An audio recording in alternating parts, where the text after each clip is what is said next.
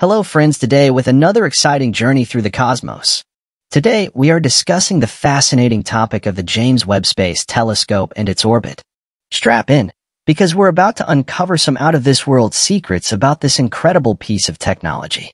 Before we explore its orbit, first we have to know that James Webb Space Telescope, or JWST, as we affectionately call it, launched in December 2021, this state-of-the-art observatory represents a significant leap in our understanding of the universe.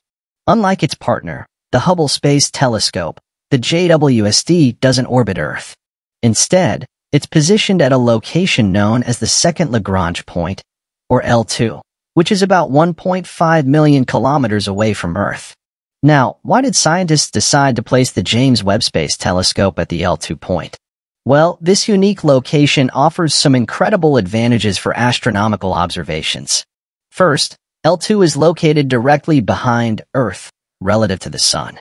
This means that, as Earth orbits the Sun, the JWST maintains a nearly constant position relative to our planet. It stays in line with Earth's shadow, allowing it to observe the same patch of the sky continuously.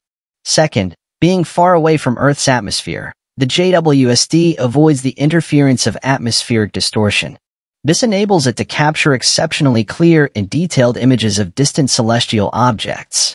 Placing the JWST at L2 might sound simple, but it's actually a delicate balancing act. Let's break down the science behind this remarkable orbit. L2 is a point where the gravitational forces of Earth and the Sun, as well as the centrifugal force due to the telescope's orbital motion, all balance out. Think of it as a celestial sweet spot.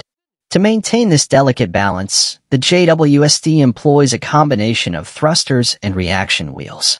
A dedicated team of engineers and scientists constantly monitors and adjusts the telescope's position and orientation to ensure it remains in its designated orbit at L2. Now, we study about JWST's orbit. While it stays close to L2, it's not completely stationary. In fact, it performs a beautiful orbital dance. The JWST follows a halo orbit around the L2 point.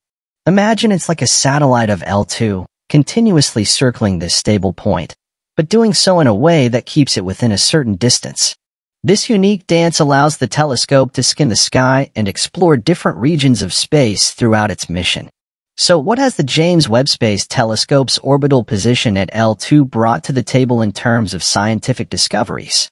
Well, thanks to its pristine vantage point, the JWST has already provided us with breathtaking images of galaxies, nebulae, and even the birth of new stars.